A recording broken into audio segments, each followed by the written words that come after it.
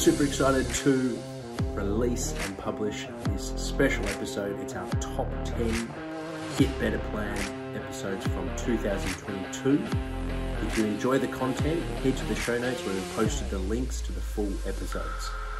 Let's go. These are the 4 topics that I'll present on today. So leadership, definitely a firm believer that everyone is a leader, and you'll have your own way of leading. And we'll just go into some qualities around leadership in what I've noticed that good leaders do well in sports performance.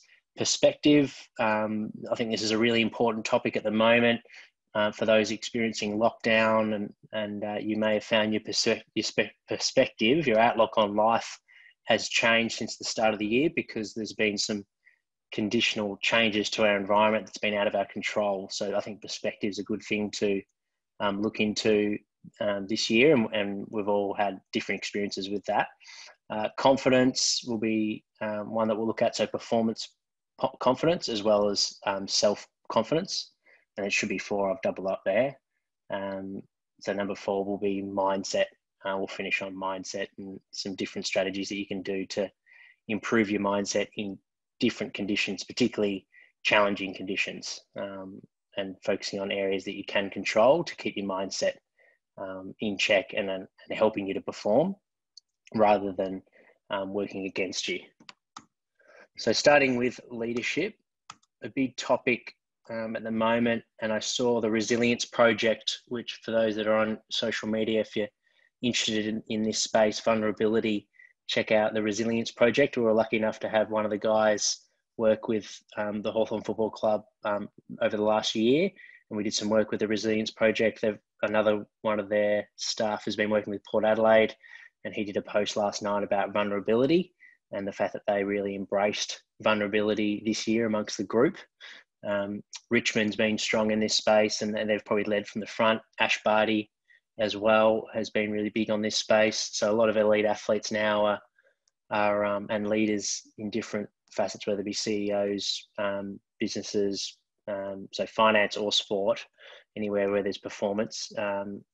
We're starting to embrace vulnerability now as a strength. And ultimately the easiest way to sort of think about vulnerability, if you think about your closest friends or family, it's usually the little quirks that we have, that we know about each other, that grows us stronger. So all the little things that not everyone knows about each other, but only those closest to you, you know, that's a strong bond that you have with your family and your friends. And part of that is vulnerability, opening up with those people and having that trust with the relationships that you have, that you're safe to share everything about you. And that's a special space to have. And that's ultimately what good culture is about, is having that psychological safety to feel that you can open up to your peers, and whether it be talking about things that you're curious about, or areas that you've always sort of found difficult to take on. So areas that you're sort of opening up that are challenging for you, whether it be skills, training, mental side, whatever it might be, diet, lifestyle, being able to open up and talk about the challenges that you have. Obviously, the opposite of that is feeling that you have to be someone that you're not, and you have to try and fit in.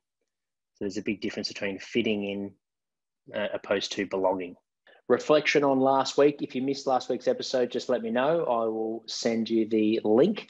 But basically, we discussed the program and the importance of having low, medium, and high days. So easy, feel-good sessions are our low days. Medium sessions where we're focusing on getting in some good training low, but we're not pushing maximally, or we're not, running too far or doing maximal sprints. It's a medium session. And then the importance of high days where we're pushing your thresholds, whether it be sprinting at max effort, doing hard accelerations, change of direction, or maybe you're getting game loads out with your threshold work, so 10K sessions and so forth. So importance that we've got a balance of all 3. All right, so part of today's presentation is around the importance of focusing on not doing the quick wins, the easy wins, but actually focusing on the hard work to help you win later. So sometimes the quick wins are easy. They're generally in your comfort zone, They might help you feel good now, but they're not going to help you and be the best that you can be later on.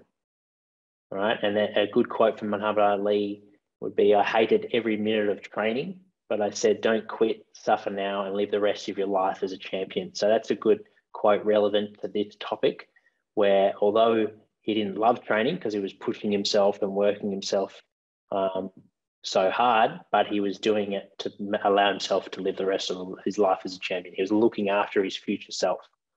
And that's what hard work looks like. On that note of hard work, we're starting to get to the point now where we want to start ramping up our training loads. So there will be some bigger sessions over the next couple of weeks. For some of you that just joined our program, you'll notice your training program will be relatively easy. That's just because we're building up your body.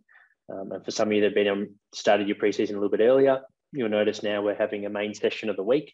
So those high sessions have already started for you. But hard work pays dividends when we do it consistently. So now that we know what hard work looks like, it's doing the things that we might not feel like doing, but we know we do them anyway because we know they're important for our future self to win later. We want to make sure that we do those at a consistent basis. And when we do them consistently, that's when it pays dividends. So sometimes our motivation will drop because we do the hard work, we do it for a couple of weeks, but we don't get immediate results. We don't get that immediate feedback of maybe getting better at that task. Stick with it. Trust that hard work will give back. And when it does give back, it may surprise you how much it gives back when you stick at it. Okay, so getting into speed, like I mentioned a couple of weeks ago, I did my level 3 course from Renelle, who runs a business called Academy Sport Speed, is an expert in this area, and she ran us through a few lectures, and I'm going to share a basic synopsis of what she did. So if you're interested in this topic, make sure to check out her business, Academy Sport Speed. She's got I'm pretty sure Instagram, but definitely a social media presence, and she posts a lot of content as well. So make sure to check it out. But what we want to think about now with speed is your ability to generate force at a fast rate. So we know, particularly for a running sport like football, we want to make sure we're able to do this into the ground. So it's known as ground reaction forces. In terms of understanding the muscles for speed training, the thick muscle groups, like the glutes, are better at producing strength. So for your squat and your deadlift, they're going to be really favorable. So your glutes, which is at the back of your hips, where your long muscles, like the rectus femoris, which is your quads, and your hamstrings are more going to be focused on speed training. All right, so we want to try our rectus femoris in terms of your hamstring. We want to make sure we're developing your long muscles to help you produce that force.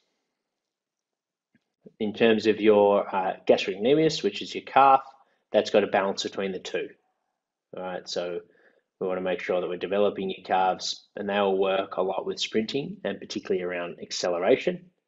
And then when we're running more at high speeds, our hamstrings will take a fair bit of the load. So your rectus femoris will work a lot more.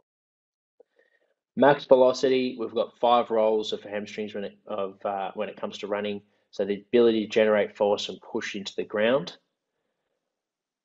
The third of that will come from the hamstrings.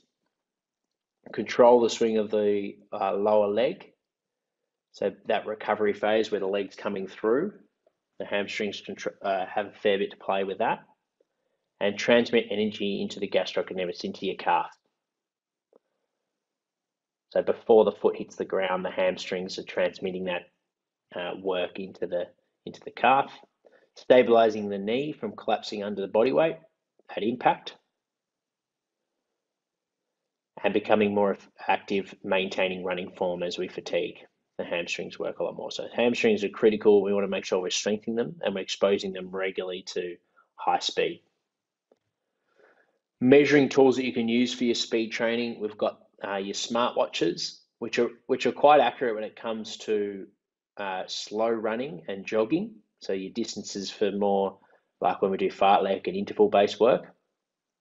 But when it comes to speed training, in my experience, and working with athletes that have the Garmin or the Apple Watch, the max velocity that it shows is not very reliable. It can be off by a long way, a good 30-40%. So I tend to not recommend using your Garmin or your Apple Watch when tracking your sprint speed sessions. Okay, over to this week. So like I mentioned, it's that time of year where we just want to see where you're at with your 2K. It's not a performance 2K time trial, but it's just to see where you're at so we can give you some targets that are specific to you in the program. So when we're running our 30-second efforts, we can look at your 2K time trial, break it down, and see what distance you should get in those 30-second efforts, 60-second, 3 minutes, and those sort of things. So it allows us to have smart training when we're not just doing guesswork. So this 2K time trial is really, really important that you push yourself to your max, you get your best time. So then we can look at that data and give you an appropriate program for how fit you are, as well as set some goals. Like we want to try and get at least 5% better over this preseason with your 2K time trial, and hopefully even a little bit more. So 5% for someone with a 7-minute 2K is around that 20 seconds. So it's still significant.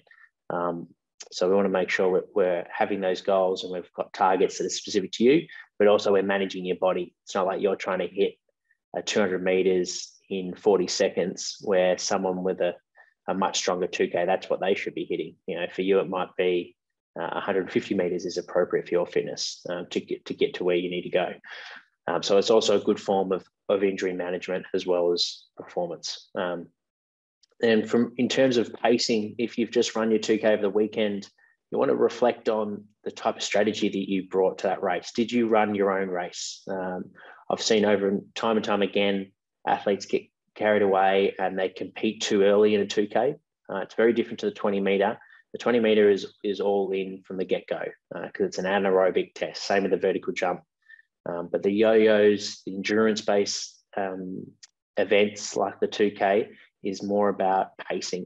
So you need to pick a strategy that suits you. You'll have, like I mentioned earlier, your more Callum Wards, those aerobic athletes that aren't super, super fast, but they can run at a high speed for them, for a long period of time. So they're grinders, they're workhorses, they can hold a good pace. So for them, typically a good strategy is to start at a solid pace lap one and hold on. And for others that are more power-based athletes, if they try and stay with the Callum Ward and go hard early, they're going to burn out and they won't be able to actually reach their best potential because they'll blow up too early in the race. And I'm sure we've all felt that where we blow up, we've gone out too hard, too early, and now we're going to get a score that we definitely was not our best for that day. The pacing affected our ability to get our best score. So this week we'll discuss our 4 different programs that we have for Christmas. So if you're on the online program or you're on the individualized program, you'll have this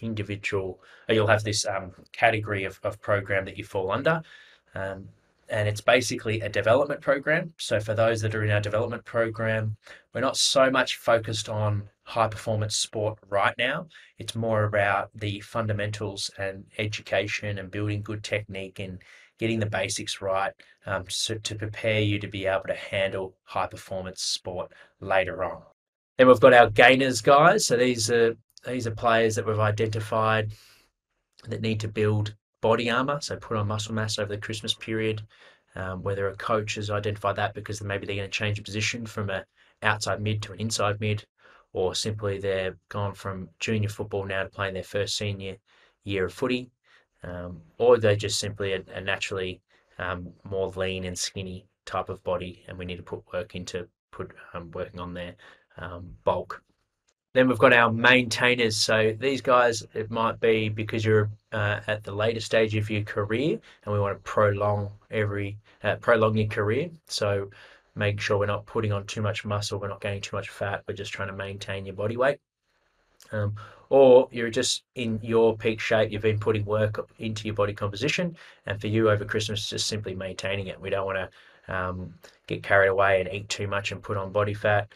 You've found your ideal weight for this time of year, and your goal is to just simply stay at that weight. And then we have our reduced category. So for those that need to lose excess weight, i.e. fat, we want to have the same sort of focus as the gainers, where we don't want to reduce too much more than 500 grams per week to make it sustainable. There's no point losing 4 kilos in a month if you put it all back on in the next month.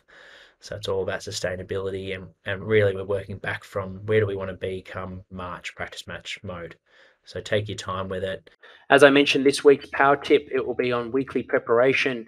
And that really does start from when your game finishes. That's when we want to get into that recovery mode. So it's the day where you're going to be most aroused from, and you're going to want to try and relax the nervous system as much as we can. So by getting into an ice bath, that can be an effective method by getting a flush massage, so not deep tissue, but just an easy flush, foam rolling, static stretching, kicking the legs up along the wall and sitting down, doing some mindfulness, anything that you can do to try and relax the mind, going into a pool to do some walkthroughs, gentle mobility work. All these things are designed around slowing down our nervous system, which ultimately is going to influence how well we sleep at night that night. And that's where we get our bang for buck in terms of recovery. So that's really, really critical. And that's how we want to start our preparation for the next game, is by recovering really well from the game that's just occurred. From there, you want to choose a method that you know works for you, and practice matches for those that have them this week are a great opportunity to try some different methods. So you might have done ice baths before, but you've never done hot cold. So going contrast methods before, we go 3 minutes in the ice bath and 3 minutes sauna or 3 minutes spa, and vice versa. Obviously, make sure you haven't got any corkies, otherwise you can cause some extra bleed or muscle strains, because you can cause actually bleeding with the heat. But if you're healthy and you've just finished the game, contrast bathing can be a really good way to get that relaxation effect. And not only that, take into account the game that you played. So did you play a crash and bash, lots of contact and the body's swollen and bruised, therefore ice would be really, really effective? Or did you play a high intensity, it was beautiful weather, and you played an outside game where you did lots of high speed running, sprint distance, therefore you might want to flush the legs, so massage and spinning the legs over for a walk or pool or bike might be a really good way just to help promote blood flow and help the muscles recover. So think of the game that you played, and that should influence the recovery method that you use. Then from there, we want to start preparing for the next game. So from a long-term athlete development point of view, make sure you're getting your upper body strength work in early in the week. We also want to lift heavy early in the week with your squat movement. So your bilateral, whether you're doing a trap bar squat or a box squat or whatever it might be, whatever your max lift is that you did over pre-season, that's when we want to lift heavy in the week. And then as the week progresses, we want to, from a physical point of view, we want to increase the speed that we move. So you move slow and heavy early in the week from a strength point of view, and then we move fast in our speed work. So you might do some strides if you need to, or you just train with high intensity on your main session of the week for the back end of the week, so on the Thursday. In terms of preparation for the week ahead, work back from the game. So are you playing on a Friday? Are you playing on a Saturday? Are you playing on a Sunday? And that should influence what you do the day before. So you should have your ritual routine that you do that you know works well for you from a mental, physical point of view. Some of it might be a primer session, so explosive movements in the gym. Some it might be a yoga session. Some it might be a swim. Some might be nothing at all. Some might be a long distance jog. Whatever it is, what's going to work well for you is the right thing to do. So sticking to that and a routine that you know works for your game. Tayyab, hopefully I pronounced that okay, wrote the next one. I run every day. Is this bad? Assuming you play football, I would say it's not. I mean, it's not bad. Yeah, I love the intent, mate, to get better, and you're putting in the work.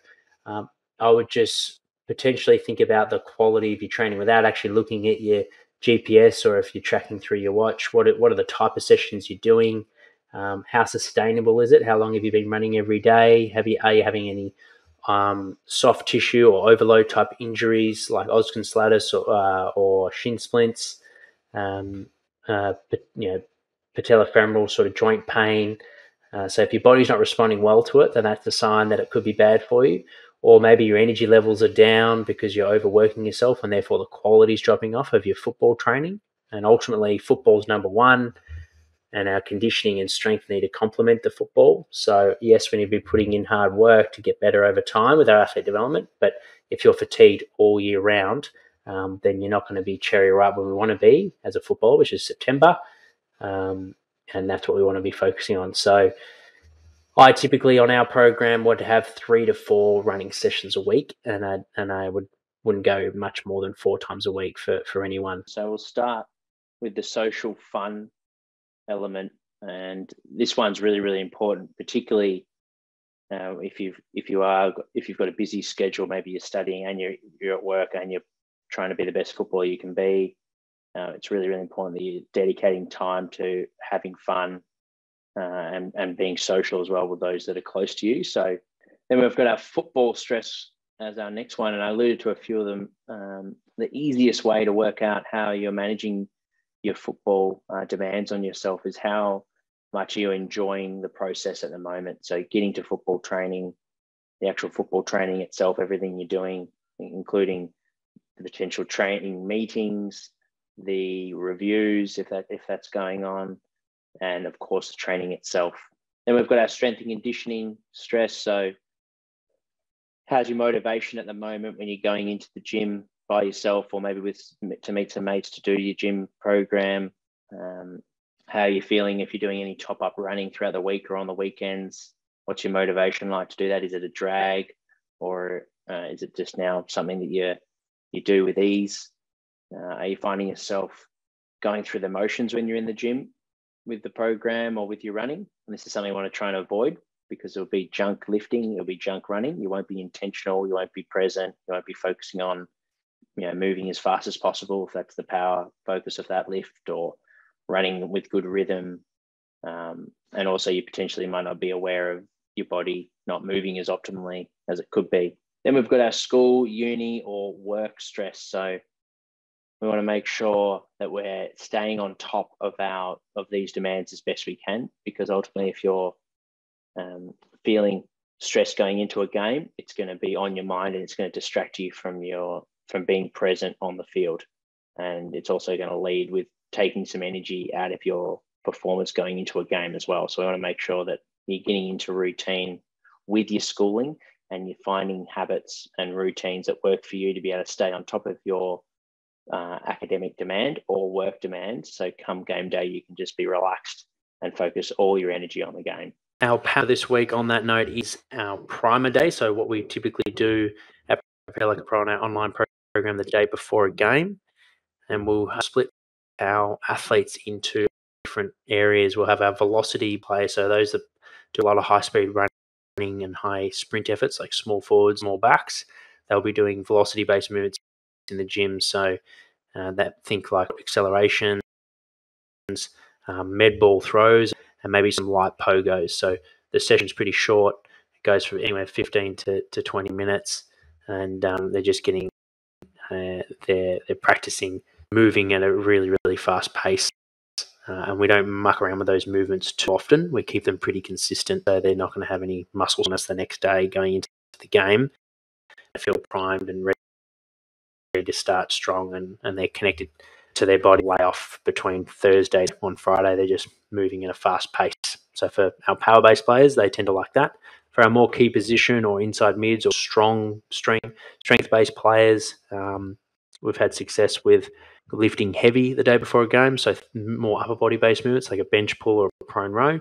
They do low volume, like 4 sets of 4, and they might pair that with a fast movement like a med ball throw, and then basically just work up to a heavy set of 4. So it might be 4 reps at 80-85%, let's say, of their 1 rep max, and that help their strength and in the contest the next day. And then for some that are aerobic powers that really like to work up to a sweat, doing a light hit session the day before, then on the bike, things like 20 seconds on, 40 seconds off, where they just get some high repeat efforts. Make sure that's not running based. They're not using a lot of high runnings, because that might have a bit of a delayed muscle next day, or they might feel a bit of fatigue, or might put them at a higher risk of injury. So we're sticking to on the bike.